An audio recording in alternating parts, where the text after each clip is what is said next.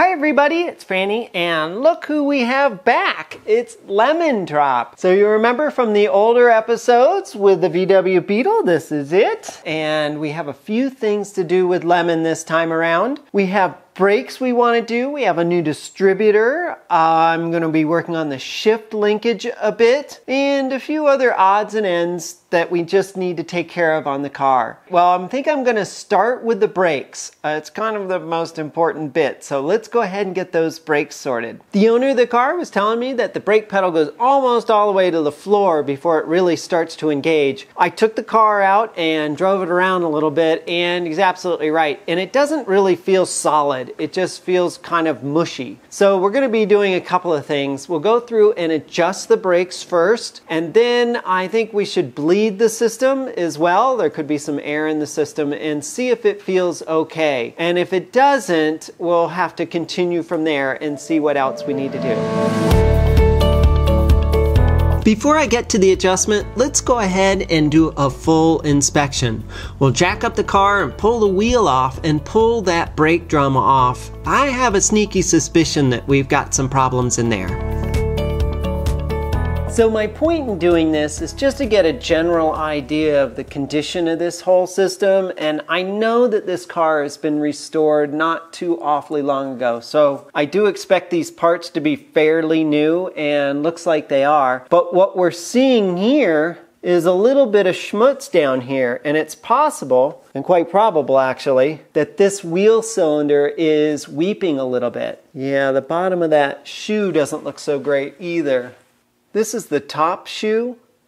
You can see how it's nice and shiny for the most part. All the way through, looks nice and clean and dry, and that's good. And the underside looks pretty similar, at least on that side. Well, it doesn't look too bad, but we certainly have got something going on here. Look at all this schmutz that's down here. And look at all the grease there. And the crusties sort of up on the top of that gasket there. We'll take a look at this, and we can see it's all wet in here. See all that in there? That tells me that this wheel cylinder is weeping. And that would explain why this wheel is not working 100%. Well, I'm just cleaning away here. I've removed both the shoes to get started, and we can see we've got wetness from pretty much here all the way over. So this is really a mess.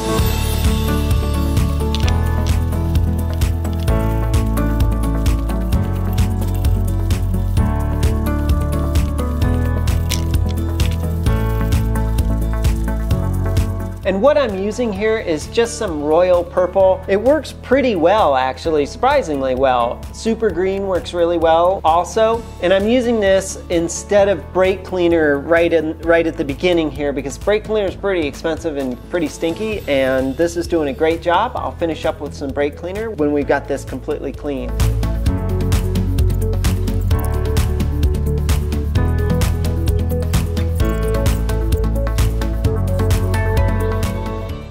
Well, this has turned into a bit of a job, huh? So I'm gonna go ahead and clean everything in here, and I think we're gonna look into either a rebuild kit for this cylinder or maybe just a new cylinder. They're probably not very expensive at all, and probably a lot easier just to replace it. In addition, I'm gonna be cleaning all of the adjusters as well to make sure they work perfectly, because it's so hard to adjust these things if your adjusters are frozen. You just can't do it, and it's been such a pain. We're also missing the little rubber boots that go on the back here. There should be a little rubber boot on each side of this so that there isn't a lot of water coming into the brake system, so we need to get a set of those as well. And I'll also take a good look at those bearings as well. I need to clean them as well, so it's just a bunch of cleaning work. And then from here, I think what we need to do is jack up the other side of the car and put it up as well and take a look, because I'll bet you it's just as bad as this one. So here's the butcher's bill for the two front wheels. We know we have a leaky cylinder on the right wheel. When I took the left one apart, it was dry, so that's good. But I still wanted to pull it out. I wanted to check the bearings and everything else, and it's a good thing I did. So going back to the right wheel, the bearings on it are absolutely shot. I mean, I've never seen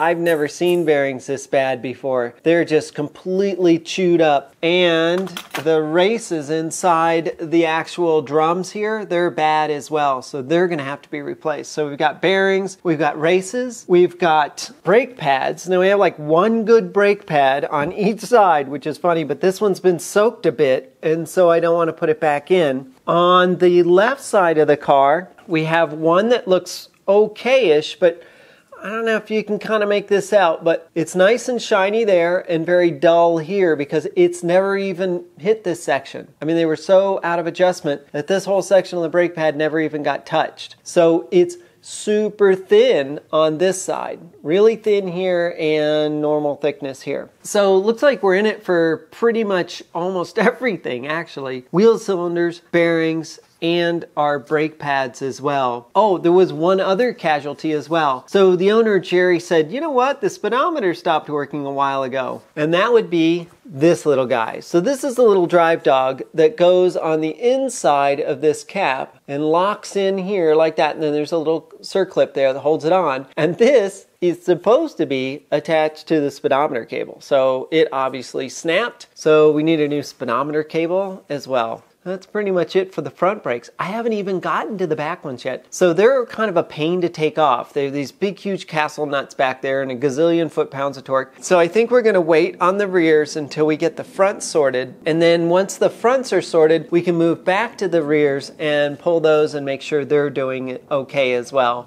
It's a couple days later and all the parts we ordered are in. So we've got our new brake drums here. Aren't those snazzy? Now, it may seem a little overkill to replace the brake drums, but one of them was a bit worn and one of them seemed okay, and I really want both sides to be pretty much exactly the same. And a big plus, Volkswagen parts aren't that expensive. Do you know how much this thing is for a 356? Now, of course, on the 356, it's bigger and it's made out of aluminum. It has a steel bit pressed in here for the actual brake drum. So it's not the same part in any way, but Porsche started remanufacturing brake drums for the 356, and I think they want $2,000 a pop for them.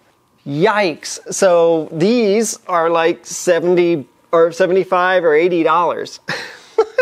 Which is not much. Now, the new brake drums here don't come with bearing races, but we bought a brand new set of bearings for this thing, and they do come with the bearing races. So we're gonna have to pound in the new bearing races into our new drum here. It's kind of a weird process, and I was reading through John Mayer's book and looking at it online a bit, and it's not quite as straightforward as you'd think. You wanna be very, very careful not to dent the top of this rim at all as you're pushing it in. If you do, then you'll jack up this surface a bit and ruin your bearings. So if you're going to press these in with a punch, you're going to probably need a brass punch and not a steel punch so you don't mushroom the top of this thing. So I have a couple of possibilities for this. One possibility is to warm up your brake drum. That will expand this center bit a bit, and then you can get your race in a little bit easier.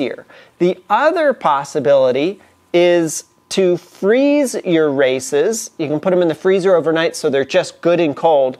And they're a lot easier to get in because they're just quite a bit smaller. They've shrunk quite a bit. If you're going to heat your brake drums, be careful how you do it. If you use a torch or something and heat it up in certain areas and get it just really hot in localized areas, you risk warping this thing, and then that's just going to cause you a fuss down the road. You don't want that. Now, I suppose you could put it in the oven and cook it for a bit and get it good and hot. That's not a bad way to go either. The other thing I read, which I thought was absolutely brilliant, was on your old brake drums, you of course already have the race in here, and it's trashed because that's the reason you're replacing the bearings anyways. Go ahead and push those out with the punch. It really doesn't matter. You don't have to be too nice to them. Just get them out of your brake drum. And then once you have them out, you take a grinding wheel and grind down maybe a mil or so, or a couple of mils all the way around, so that it would just plunk plop right in. The reason you're doing that is so that you can use the old race as a drift for the new race. So that way it's exactly the right size and you're going to evenly contact the whole surface and there's much less chance you're going to mushroom it. I thought that was pretty awesome. We're ready to press our race in, but it's super important to get the bearing pointed in the right direction because these are conically shaped bearings. So they kind of only go in one way. All right, so the trick is that the bearing points towards the center. So from the top, it's going to point down, and from the other side, it points up like this. Or, if you want to think of it, the two bearings sort of point towards each other when they're installed. So just install the races appropriately so the bearings are pointing towards each other. Well, after soaking this for a while, let's see if we can get it in. Make sure our bearing is pointed down, and put our drift over the top of this, and then start banging it in. See if it wants to go in.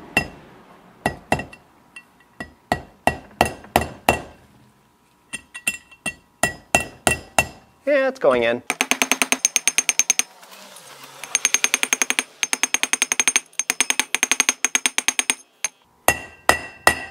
Oh, that's the sound we're looking for. All right, it's all seated. And of course our bearing goes in like this. Well, this is really the ticket here. These guys are great. They make a perfect drift for these things. Now we can turn it over and do the other race. Now I've been soaking the smaller race as well.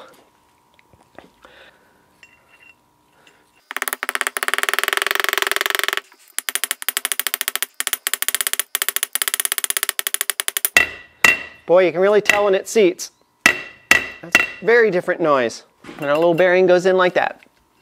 Now the other thing I did for these holes to prep them was just to clean them and put a slight coating of oil on them. That'll also help a little bit as well. Now the second drum is going to be just like this. We've got to install the races in it. So let me go ahead and get that done. Then we can get back to installing the brakes. Back at the hub here, we've got all of our parts set up. We've got all of our new bits. We got new springs and these little guys and new little retainers and pins and all sorts of stuff. We also have a brand new brake cylinder here as well. We've cleaned all this up really well. I used a wire brush and lots of brake cleaner and cleaned it all up. The inner surface right here is where our seal is going to run. So you want to make sure that that's super smooth and feels great. If there's any nicks or anything in it, then that's going to allow grease from the bearings to push through here and get into your brake system, so that's going to be super bad. This feels nice and smooth, so I think we're all good here. In addition, you want to take a look at how your brake shoe is actually going to move in here, in and out a little bit, and find the points here, here, and here, that it's actually going to ride on. Now we need those points cleaned and we're going to have to lubricate them. With our backing plate all clean and all set here, let's get to this wheel cylinder here. It's held on by a bolt in the back and we also have to take the brake line off. But I want to show you something about this brake line. Well, take a look at this. This is our soft line back here, and look how tight that thing is. It's even pulling on the bracket over here. And this wheel could turn a smidgen more to the left. That is just terrible. And underneath here, we've got a few cracks and splits in the hose itself. So this line definitely needs to be replaced. All right, so we're going to be taking that off. And then also there's a bolt back here that we have to take off right here in order to get our wheel cylinder off. Now I'd love to use a flare nut wrench on this, which is really the correct tool for a fitting like this, but the brake bleeder is right next to it and I just can't get the wrench in there. There it goes. All right. Well, I'm going to loosen up our brake cylinder here first. This is just a 13 millimeter here, nothing special. What I'm hoping is, that I can take this through and unscrew it this way. There we go. That makes life a lot easier. Now we're going to lose a little brake fluid, and I've got a rubber plug to put on this. There we go. Okay. Looks like we can continue to clean a little bit around this. So let's go ahead and install our new wheel cylinder. It's pretty simple. It just goes through here and we just reattach our bolt onto the other side. There we go. Next, I'm going to hit our friction surfaces around here with a little bit of never sleeves just to add a little lubrication. Now you want to be careful, don't add too much. You don't want to lather it on because any grease that gets on the shoes will render the brake pretty much worthless. So we just want the lightest coating. Next, I want to do the same for our little star adjusters. Now they sit in here, and I've cleaned this all very well, but we want to make sure we lubricate these threads in here as well, because the last thing you want is this thing to get stuck. And also the barrel of this a little bit as well. There it goes. Okay, there we go. Looking at our new brake shoes and one of the old brake shoes, they're a little bit different. Notice this notch that's here is missing on the new one, but the ends of them look the same. So I think we're good. We're going to be fine, I think, but we're just missing the notch. We don't need the notch for anything except that it orients the pad. So just take a look at the sort of cut that's up there and notice that that is on the other side of the notch. We're going to test our orientation here. Everything looks pretty lined up. We've got our adjustments set up with the high side on the outside and the low side on the inside. Pads look like they're lined up pretty well. That looks really good. Next, what we want to do is put a little bit, just a kiss of never sleeves on these surfaces. Anything in here that's going to rub back and forth, we just want a little bit of something on them. Now it's critical you don't get anything on the actual brake pad surface. So just try to be as clean as possible. All right, okay. Make sure you wipe your hands down good. Make sure that they're nice and clean at this point. Next, we're gonna install the springs. The big spring goes towards the cylinder and the littler guy goes towards the adjusters. So just pop it in here, kind of snaps in. There we go. Little guy there like that, and pop that guy in, and then just insert it into the bottom pad as well. There we go. We start with our springs in. We don't put our pads on and then try to hook the springs in. That's virtually impossible with this type of design. So you're like, well, how do you get these things on if the spring's holding them together? So this is what you do. Put them in on the top here, like that, all right? And then just sort of turn the pad out a bit. Pull this one down. Hook it into the slots on both sides, and then you can rotate it into place, just like that. Now this one's going to want to pop out a little bit like this, and that's okay, because we have to get the pin and the clip inserted into this hole up here. So let's go ahead and do that. We'll take our new pin here, put it in from the back, all right, and I'm going to hold it with my finger. Next goes the spring. And then finally our clip. And I find a pair of pliers works really, really well for this. You can grab hold of it like this. Take a look at that notch and take a look at where your pin is and the notch on your pin and line those up and press it in and then turn it 90 degrees. Okay, there we go. Now we can go on and turn 90 degrees. There we go. And we're clipped on. Same deal for the bottom. I'm going to put our pin through here, the bottom, and then push our brake pad over it. Make sure we get the pin through. There we go. Put our spring on. Line it up, turn it 90 degrees, and it's set. Now we can use a screwdriver here to sort of readjust these springs a little so they sit a little more underneath and not quite as cockeyed. Pads, make sure they're kind of in the same spot, oriented. We just want to double check that the cross on this pin is sitting exactly crosswise, and in its little notch it is, and same with this one down here. Now normally I would reattach our soft line to the back of the wheel cylinder at this point, but I'm not going to bother because we're going to swap those out. We'll catch that a little bit later. At this stage, it's probably not a bad idea to just hit the pads themselves with a little bit of brake clean. Now you don't want to spray it on there, but you don't want to get it everywhere. So just spray it on a nice clean paper towel and just wipe them down just in case you got some schmutz on them while you were working. And I've swapped out my gloves here because the next step is these guys. So we've got our new bearings here and we've got to grease them properly and get them set. We also have a brand new seal as well. So for the wheel bearings, I'm using actual high temperature wheel bearing grease. This happens to be red. And what you want to do to grease these bearings is you don't want to just sort of smear a little grease on it and say it's done. You want to take a good bit of grease and put it in the palm of your hand and then work it in all the way around. You want to kind of bang it like this and make sure that you work it all in. Look at that, it's all gone. It takes a decent amount of grease to grease these bearings properly. So I'm also trying to force the grease in between these two rotating surfaces as well as the actual rollers. And I think we're pretty good. This feels really good. It feels like the grease is wanting to squirt out. That's a good thing. We can put a bit of grease on our run in here as well. And we can lay our bearing in. Feels lubricated all around. You can pack in a bit more grease. Now at this point, your hands or your gloves look like this, and they're an absolute mess. And this is one of the best things about gloves. First of all, you shouldn't have this stuff on your hands anyways, really. It's petroleum products, not a great thing. But the best part is, I can go ahead and tear these gloves off, my hand's perfectly clean, and just put on another set of gloves. Huge time saver. Now with our bearing completely greased and looks awesome in here, we can bang in our new seal, our new grease seal for the back here.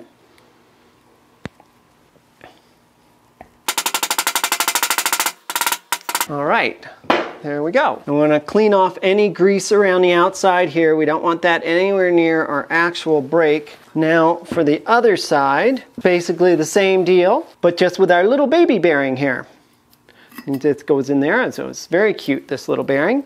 It should take a little less grease, but should still take a decent amount. A little grease on our run here. We can pop our bearing in there for a minute, swap out our gloves. At this point, we have a little bit of a decision to make, actually, believe it or not. Volkswagen recommends that you pack the inside of that hub almost completely with grease. That's an awful lot of grease. Remember, of course, the axle's going to move through there as well. I think the idea is grease, as it gets hot, gets a lot thinner and tends to flow better, and having a little reservoir back there actually helps. So I think that's the concept, at least. I'm going to go ahead and throw a bit more in there, and I'm also going to grease up our shaft here a bit, just so there is a little more grease. Grease is fairly cheap, it's not expensive, so it's not like it's an expensive, oh my gosh, this is like $20 worth of, it's not like that. You just want to make sure that these bearings will last as long as possible. So I'm going to pull my little bearing out again, and I'm going to just put a bit inside here, inside the cavity,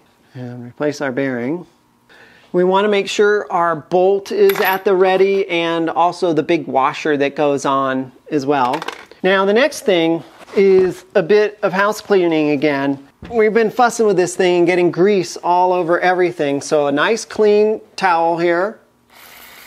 We want to spin this around, and we want to get this inner surface spotless clean again.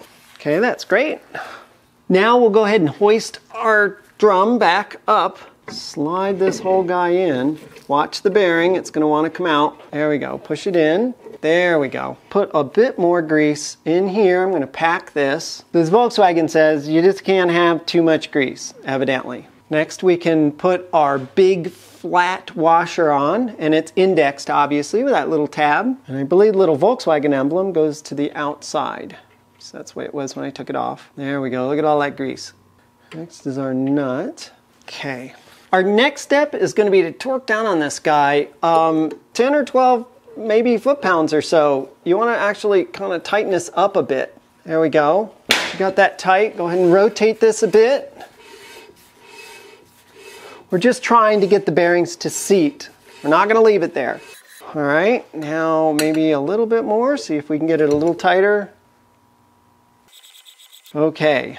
Once you've spun it around a bit, several times, and you're pretty happy with it, feels pretty good, we're going to back it off.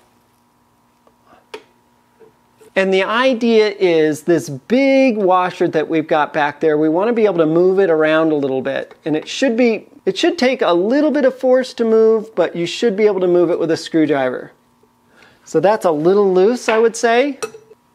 And that feels pretty good. It should just give as you're pushing on it with the screwdriver. And there it is, working back and forth. And once you're happy with that, go ahead and lock down this bolt here. That'll keep this from turning. There we go. At this point, all that's left is to put our center cap back on. Now, once again, do you put a ton of grease in here or not? You don't want to put in so much that it just squirts out and goes everywhere, but I do like to put a bit of grease around this. It just makes me feel a little bit better. I think the bearings last a little longer. So I kind of glob this guy up with grease. You can even put some inside your cup if you want to as well. So why is it always the last task that gives me the most grief? Anyway, I tried to get that thing on, but it's just a little too tight and it will not go on. Well, a little change of plans. I wanted to put on this new one because it was new, right? And it looked nice, and the old one looks all beat up and busted up. It's been hit a zillion times with a hammer, it's all dented. It just will not fit. It will not go on. I've been banging and banging and banging. There's no way it's going to go on. And I'm afraid, oh, you'd never get it off. If I finally did get it on, holy cow. I don't know how you'd get it off. So let's see if we can get the original one back on. It could be this new hub. Let's see. Oh yeah, much better. Well, there we go.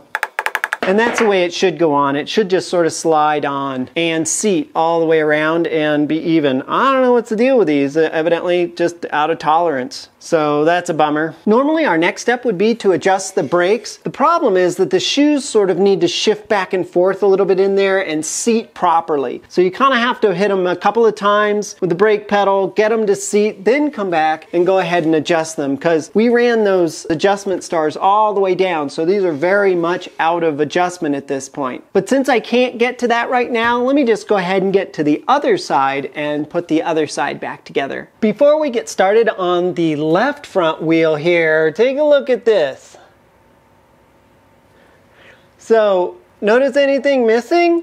Yeah, that would be the speedometer cable. Let's go ahead and get the speedometer cable installed.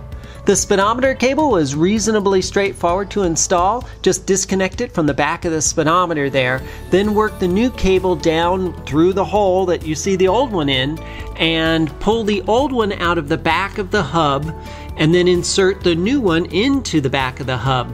Now, the only thing that gave me any real grief was that rubber grommet. Boy, that was a bear, and I used enough silicone grease on it, and I finally got it to go in. With the speedometer cable installed, it was time to get back to the left front wheel and get the rest of the brake parts and bearings installed. Got all that done. It's the same as the right side, with the single exception that the speedometer cable goes through the little hub on the outside, and then there's a little circlip that holds it on. The owner brought by some new soft lines for the brakes, so we're all set to install these, but check this out, I want to show you something. Look at the length difference. Okay, so we'll line this up rubber to rubber, and look at the bottom of that. It's almost like 1.5 inches longer. So yeah, these are totally the wrong ones, first of all, and they're old and hard. These are nice and soft, so I feel a lot better with new soft lines on the car. Since we have no swivel on this end, we're gonna install this end first while the other end is still free and we can turn the entire hose. Just pull our plug out here, all right. Put this guy in by hand till it seats. This is weirdly a little difficult to get to. All right, I'm gonna snug this up. The problem is that the bleeder here is in the way. I'm gonna interrupt myself here. I think a better way to tighten this thing down is with a crow's foot. You do want to be careful not to bend the bleeder here. It's so easy to kind of come down on it and bend it. So that's why I'm trying to be ultra careful here. We've got our soft line coming up here. Now at this end, we've got a clip that we need to pull off here, and we've got our hard line connection here. And while this is all together, let me go ahead and pull the hard line off first. Okay, now, the clip off. Okay, there we go.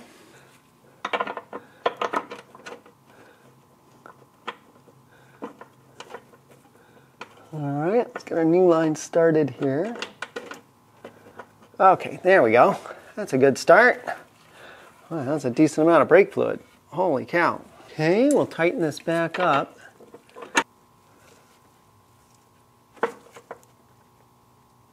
There we go, not too awfully tight.